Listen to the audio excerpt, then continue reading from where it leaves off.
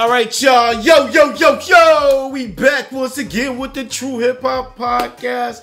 It's your boy DJ Blaze. And that guy again. We back for episode 189. Right on time, and we ready to shine. But before we get started, make sure y'all subscribe to the channel. Right now. Like, comment, and share. Right now.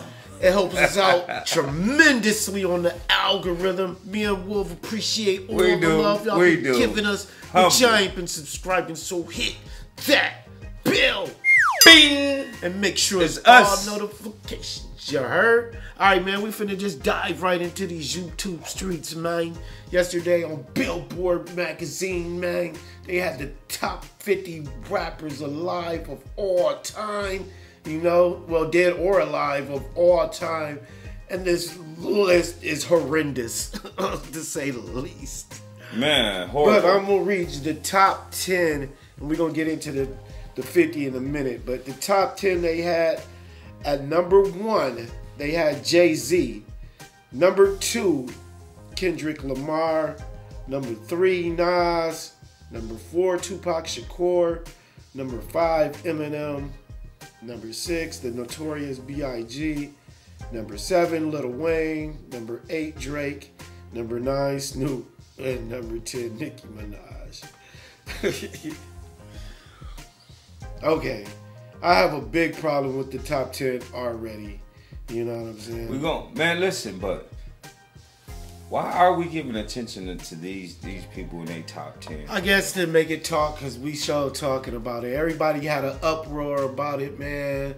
Fat Joe and them had an uproar. Fat Joe wasn't in the top 50. Is he on the list? Nope, he wasn't on the list. Too Short wasn't on the list, and Ja Rule wasn't on the list. Why? I'm saying, why are we talking about this? This list is made from some white dude with glasses with his skinny jeans on, and think he know the history. Think he know the history of hip hop, bro. Right. I mean, whoever it is, that's their opinion. They have the right to their opinion. I always say that. You have a right to your opinion, but my opinion, as your opinion, we know the list isn't a good list. Yeah. If somebody gonna make a top hip hop list, man, y'all should have let the Benzino source do it. Cause the source was accurate all through when we was coming. No, think about the mics. The mic system. They were pretty close. They were pretty close. Like, it would have been a much better list than this shit. Yeah. You know what I'm saying? Yeah. I mean, the list get hard and hard because the list is new people and old people, like, yeah, because the new talent now they don't. It's not enough time. I don't see where Kendrick Lamar even get at number 2. You done surpassed Big and Nas. I mean, your storytelling skills ain't as good as Big's or nowhere near Nas. There's no way he should nowhere be on the list. I'm not gonna say he shouldn't be on the list, but he should be in the top 30. Man. But I'm yet and still, it's like, dude, they got Jadakiss at 46, bro. Like, you know what I'm saying? Are you really paying attention? I don't understand why they're giving this much attention to this. Like, this person is credible. Who is this person that's supposed to be credible for this list? Right, we don't even know who this person is. So why are we giving this a bunch of attention? So because everybody want to talk about it right now, man. Oh, okay. So give us your top 10. Because we were supposed to do this that one day at your crib, but we never finished it. Number 1.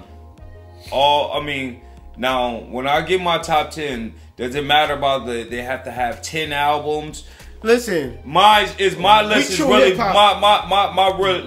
really based on beats combining with the structure the of criteria, flow, how you flow, nobody the delivery. Nobody ever says the criteria. Okay, right. We're gonna tell you the criteria. Right, there we go. A flow with bars. With bars. I mean bars, realistic bars. Your storytelling ability. Okay. Your impact on hip hop. Your energy with them, because album sales can be in there, but that's like the last factor. That's the last mixing it all in. You know what I'm saying? And your consistency and longevity. You know what I'm saying? Those are what we're gonna measure on. And go ahead with your top 10. All right, my top 10. Now, what if? Okay, my top 10 would be number 1, Big. I figure he's one of the best storytellers that I've ever heard yet. Right. I've never heard nobody tell a better story. Shout out to Big. Number 2 will be Tupac Shakur.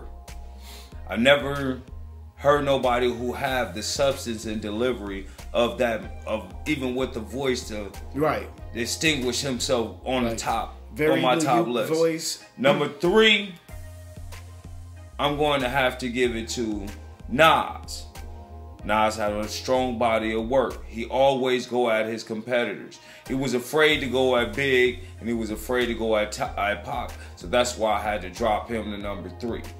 Number 4 will possibly be Jay-Z, even though with his creativity, he still had bit a lot of people lyrics. That's the reason why I won't put him up so high. But his longevity and his creativity, even with Reasonable Doubt and The Streets is Watching, the Blueprint, those are nice albums. Those are unskippable albums. Right. He got 5 classics. He got 5 classics, and he got unskippable albums. Yep. Number 5, I will have to go with Big Pun. Whoa. Big Pun was, as I listened to more of Big Pun, Pun was structuring that where he really lived what he said, and he put it into rhymes, like his actual incident. Pun had that flow, man. And he had that flow. Hey, Brave in My Heart, well, that's my shit, man. He snapped so hard on Brave in My Heart, man. Oh my God. And then number 6. You know, let me think about number 6. Number 6 is, because I know I'm probably forgetting some people, but I will still put LL Cool J up there in my top 10. LL is still in my top 10. He was the GOAT. He was the greatest of all time for a moment, but people surpassed him just like Kareem. LeBron did Kareem, but he was the GOAT. He was the GOAT because Jay-Z was all them trying to reach to his level. Right. You understand? And 50 Cent, you know. And then my number 9. Then I have to give it to, before I give it to any of these young cats, man, bro, I have to give it to Ice Cube. Right. Ice Cube in my top 10 because not only because it's the difference between East and West Coast structure. Right. Ice Cube was able to take it from East and West with his versatility of his flow, and he was writing for NWA. Right. He was a ghostwriter too. Jay-Z was a ghostwriter. Big was a ghostwriter. And then when he went to New York to do America's Most Wanted, that was like his best album, man. Lethal Injection. When he went right to New York to do that album. And these young cats, I don't have a young cat in my top 10. Bro. Me either. My list is the same, you know, but I just got, it's a little different. I still got that. I got Jay at 3, and you got Nas at 3. Okay. And that Cube, I got Too Short. Because that was my guy. Okay, yeah, he got to get in there. He got to get in there. He was my guy. I was going to, so he probably be pimp. Yeah. I'm a so player. You got, where you put him at? Like number 9? Like 9. Okay. And then 10. I always think about this. I got 3 people always at 10. It's always 50 Cent, Fat Joe, and Jadakiss. I can't never really know who to put what at about 10 10? on it. You know what I'm saying? I like those 3. I like those 3. I just can't. I was like, damn, which one? Like, because I like them all. Like, Fat Joe, my guy. I grew up on Fat Joe, man. Jealous One's Envy. You know what I'm saying? Don Cartagena. He had the flow, the structure with the writing. Right. Fat Joe can write his ass off. He never makes whack albums, man. Those albums be strong. And people sleep on him, man. Y'all can say, oh, he shouldn't be saying nigga. We don't want to listen to him. Oh, yeah. No, he's still black, man. He's Puerto Rican. He explained this already. Re-grandmother in the closet. Yeah, he already explained this, man. He got jumped by black people every day. He was in the projects in the fucking Bronx, man. Yeah. Like, come on. But the Don Cartagena, man, that's a no-skip album. 50 Cent's Get Rich or Die Trying is a no-skip album. Yeah, 50 in there. 50, but he ain't in the top 10 I always yet. thought, damn, did Jadakiss got a classic album? Like Kiss the Gang Goodbye? That's the only one I can really ever think of. You know, that's non-skippable. Non-skippable. That's why I don't know if I could put him at 10. But LL's in the right place because LL... The GOAT, man. I got him at 8. Okay, yeah, because that album, his albums was dope. Yeah. Since Rock the Bells. Yeah. You cannot deny LL, bro. You cannot deny him. He always had the hardcore side and the ladies side. He always did that. He always had the versatility the whole time. Even with the Big Daddy Kane. Oh, fun fact. I bet y'all didn't know 50 Cent wrote for LL Cool J. That Love You song, that one with Gabrielle Union in the video. He wrote that, Paradise. Yeah. 50 Cent wrote that for him. You know? But definitely LL, Mr. Smith, Radio. LL has a lot of bangers, man. Classic. Bad. Like, I Need Love. Like, man, you can't forget those. These new rappers, they off that pills and all that stuff. So there's no way I can I can't have a new rapper. A Drake or Nicki Minaj. Or the Baby, or Lil Baby, or none of them. J. Cole. It's another thing. I like J. Cole, but J. Cole he album. Like 30. Yeah, his album, he didn't have a non-skip album. Kendrick Lamar don't have a, Dreamville. Forest Hills, that was non-skip. But, I won't play. Now, 10 years later. They got him over T.I. though. See, but you think about it though. Like I said, with Big and Nas, you can still play those albums they had old. J. Cole at 15? That's kind of too high, man. At this time. Yeah. Blunt at 26. But then you got to talk about Black Thought in there. Black Thought. Well, my Black Thought ain't in my top 10. You know, with the Roots, he had an out. Yeah, I mean, he's always been a creator spitter. He just never picked the right beats and never marketed himself great enough for that. Who? Black Thought. Right. Yeah. But Busta Rhymes should be higher. Big overseas. Busta Rhymes could be higher too. Cause I mean, they got him all the way at what? 33. Nah, Busta Rhymes should be in the top 20. Yeah, definitely. Him and T.I. should be in the top 20. T.I. should be in the top 20. They got Curtis Blow at 23. Nah, bro. Nah, Curtis Blow. Nah, bro. Nah, LL. They could have put Ja Rule right there, man.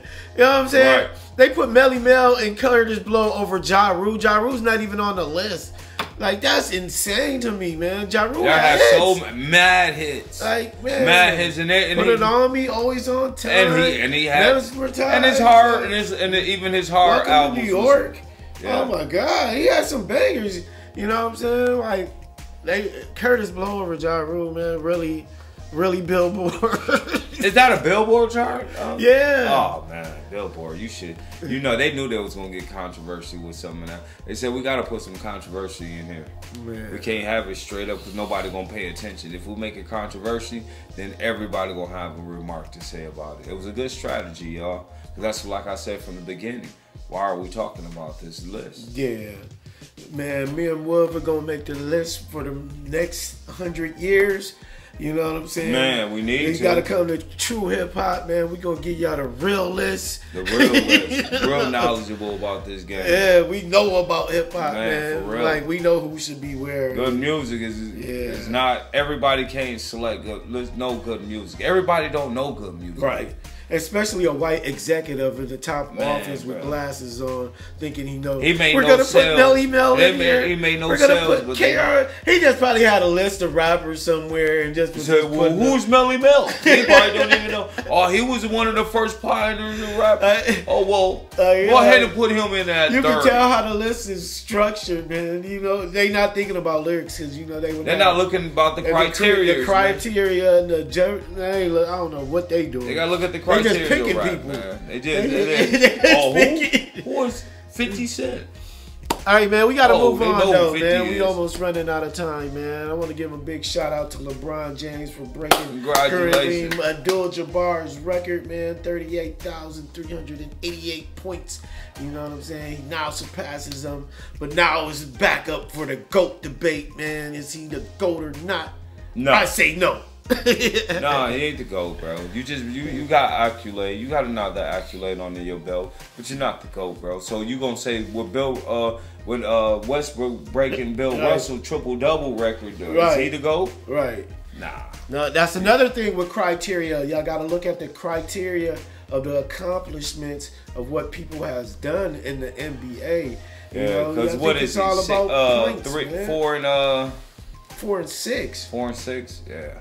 Tim Duncan only 5-1. This is what I Tim tell. Duncan 5-1. This is what I tell people. And LeBron had great players around him. Every time, if you take a test with 10 questions on it and you only get 4 right, you flunked the test. Yeah. You got 40% out of 100. That's flunking. You know what I'm saying? Hell yeah. And you got a period. You got to look at the numbers. The numbers don't lie. The GOAT would not be. If you would have, LeBron, if you would have went 10 for 10, bro, it would have been no question. You won 8 for 10.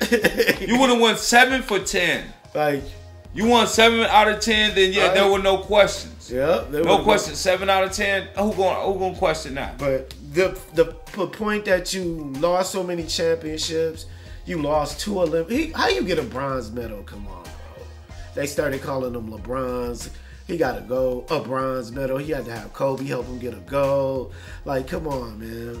Those factors, getting a bronze medal, losing championships, Jordan never and doing all that flopping, and they're like, and crying. Remember the other night he got that that missed foul call, and he acted a damn fool. Just started jumping around. He acted you missed this? He fouled me. They should have gave him a tech for that, man. They gave Patrick Beverly one. You know he the fall guy. That's why he was hired over at LA. You the fall guy. You won't take all the techs for us, so LeBron don't lose no money. Whatever you lose, we'll pay it back. We need you and your stupidness. Now he over in Orlando. All right, y'all. Make sure y'all stream Alpha King on all platforms. Alpha King 2 and 1. 1 and all 2. Of them. You know, Spotify, Tidal, YouTube, iTunes, Deezer. Right now. Make sure y'all subscribe to the channel. Wolverine, you got any shout-outs? Shout out to my city. We out of here. One love. Peace.